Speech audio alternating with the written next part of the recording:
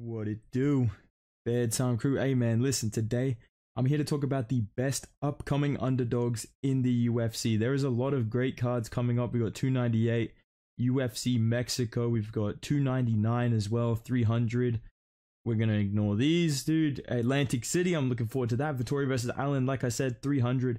A lot of great cards coming up over the next couple weeks, dude. And I had to look over a couple of these cards, and there are some underdogs on here that I think are pretty solid picks, in my opinion. Like, almost to the point where I looked at some of them and was like, bro, why is this guy the underdog? So I just want to go over a couple of those and make the case for them today. And I'm sure I'll talk about these matchups more when I do predictions for these cards. Make sure you stay tuned for my bedtime picks this week for the Amavov Delidze card. It's a terrible card. I looked at the card, I said, what a terrible card this is. It's a very bad Las Vegas Apex card, and we don't like that. But I digress. Let's move on, dude. Let's talk about the first couple of fights that I want to talk about. Starting off, this one got an audible reaction out of me, dog. Dan Ige, Andre Fili. I opened this. First of all, why is Andre Fili ranked? Cannot name a single person that he's fucking beat. Second of all, Dan Ige is the underdog against Andre Fili. Now, this is almost like pick'em odds. I'm not saying this is like outrageous odds. I can understand that Andre Fili's a pretty good fighter, but dude, you just look at the competition that they've beat and that they've lost to.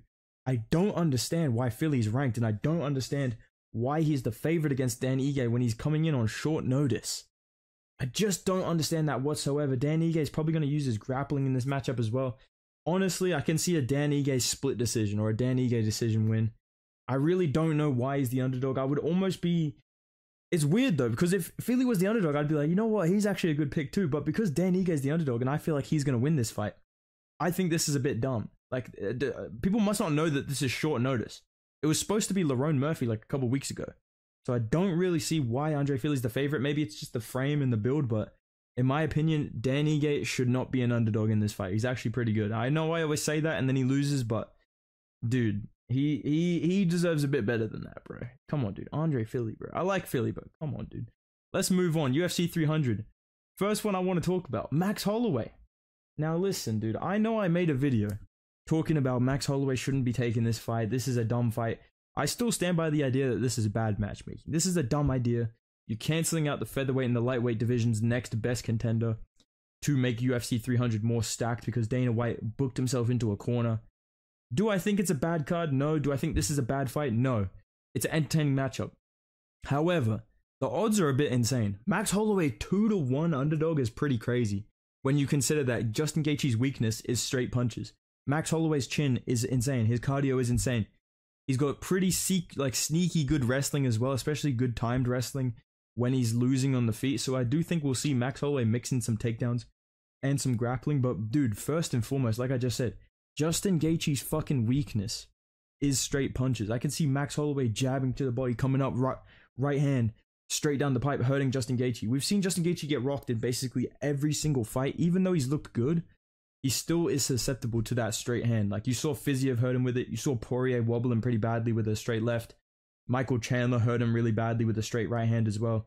I think Max Holloway is a lot more accurate and better chin than all of those guys. Better cardio, better output. I do think Max Holloway's getting slept on a little bit. Now, let me be real with you, dog. I don't think he's going to win. But 2-1 odds is a bit insane. And I feel like you would be kind of dumb to not start to be like, oh, I don't know, maybe Max Holloway wins this one. When you look at those odds, dude, like, why would you not throw a tenner on Max Holloway? He's fucking Max Holloway, bro. So that's the first one I wanted to talk about. Second one, a little bit selfish, guys, but I had to talk about myself here. I don't know why I'm the underdog against Arman Tsarukyan, but I do and I don't. You know what I'm saying? Like, I understand that Arman Tsarukyan looked really good against Beneil Dariush, better than Charles Oliveira did. That's fair. But you look at Oliveira's career, how many times has he been the underdog and just absolutely smoked somebody? Like, when are we going to learn the fucking lesson, bro? I'm pretty sure he was underdog against fucking Kevin Lee, bro. I'm praying not, but shout out to my boy K. Lee, man. But, dude, he was underdog against Poirier, underdog against Chandler, underdog against Beneil Dariush, and now he's underdog against Arman Tsarukyan.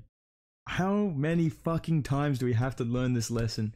I feel like we're going to see a Charles Oliveira KO or Arman Tsarukyan KO in round one. I think this is going to be a smoking either way. Like, somebody's getting chinned either way. A lot of people are riding with Charles Oliveira, but the odds makers are riding with Arman Tsarukyan. So I feel like you have to kind of start looking at the Charles Oliveira upset, because for him to be the former UFC champion, the second best lightweight ever behind Khabib, or arguably the best above Khabib, depending on where you rank him. Maybe Islam's above him because he beat him. Arman Tsarukyan and Islam Makhachev are two completely different styles. Like, if Arman was a straight wrestler and he was just ragdolling everybody and his striking looked as clean as Islam's, I'd be like, okay, yeah, this is good. This is good odds. You know, like when Islam was the favorite against Charles, I knew Islam was going to win because Islam has sharp, good defense. You look at his stats, he doesn't get hit. He's really hard to hit. He has good power, good finishing instincts. Arman Tsarukyan, we've seen him get wobbled by lesser competition, dude. We've seen him get fucking tagged up by lesser guys, bro. We've seen him get out fucking wrestled by, you know, the GOAT, Gamer Army Nation, Mateus Gamrot. So I do think that Charles Oliveira being almost a 2-1 underdog is kind of fucking insane, dude. So that's two that I really, really wanted to talk about, especially Charles Oliveira. Let me move on to UFC 298, where there's two others that I want to talk about. And maybe this is kind of controversial, but there's only one I want to talk about. I think Paulo Costa has a good chance to win this fight, dude.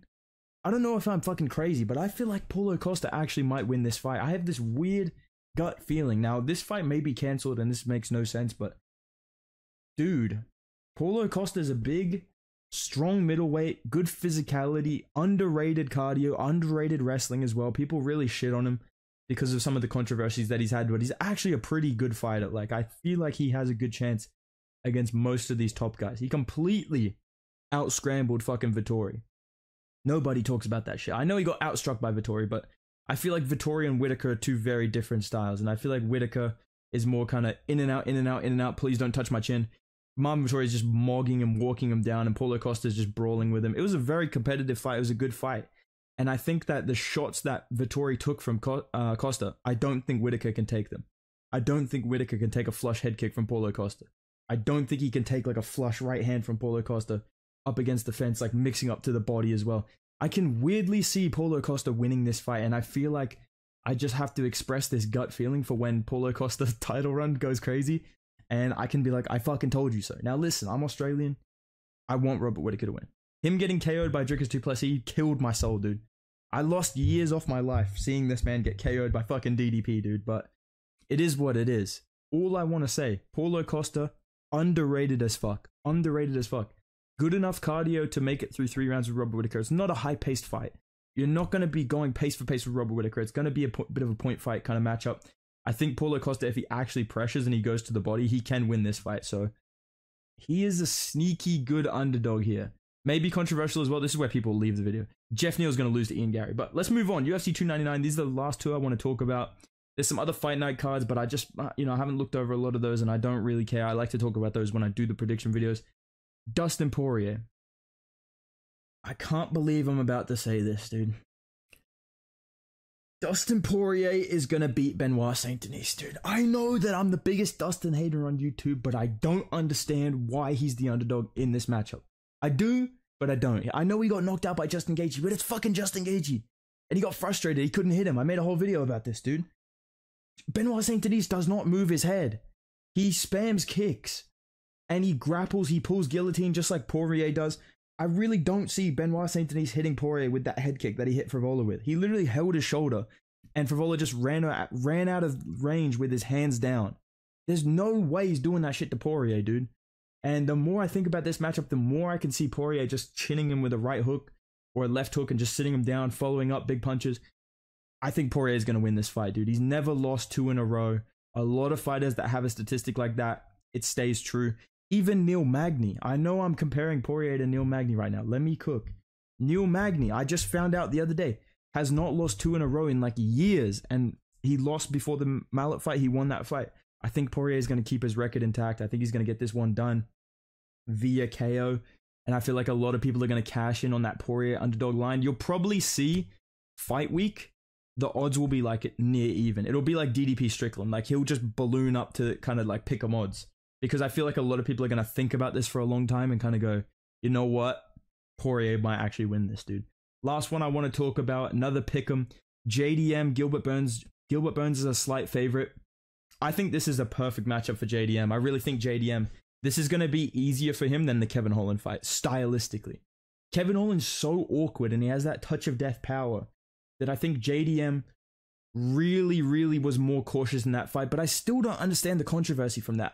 It shouldn't have been a split decision.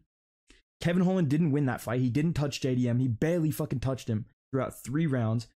I swear to God, the UFC favors like power punches. Like if you have any sort of power, you do anything. Oh my God, he won the round. JDM beat Kevin Holland pretty clearly in my opinion. And I think he's going to outbox Gilbert Burns. He's got good enough defensive grappling when he doesn't pull fucking guillotines like he's prime Dustin Poirier to keep it standing long enough to outdamage Gilbert Burns. And I think he's going to win a decision. I think his jab is going to cause nightmares for Gilbert Burns. His head movement, he's going to make Gilbert Burns miss really badly because Gilbert Burns swings big overhands and spams calf kicks and then tries to run him over with a takedown. Those are the 3 things that JDM really has to prepare for, and I think he's going to be able to do it. So these are my thoughts on some upcoming underdogs, some of the best underdog picks in my opinion. These are the guys that I don't know if they should be an underdog, but because they are, I'm going to feel like a genius when I pick them. So let me know what you guys think of these fights down below. Do you agree? Do you disagree? Is there another fighter that's an underdog that you're like, bro, what the fuck are they doing? Let me know what you think in the comments, boys. If you enjoyed the video, drop a like, subscribe to the channel, and go follow me on Instagram at Bedtime MMA. I'll do a face reveal on my story right now. See you in the next video, boys. Goodbye. I'm not actually doing a face reveal. I just lied, but goodbye.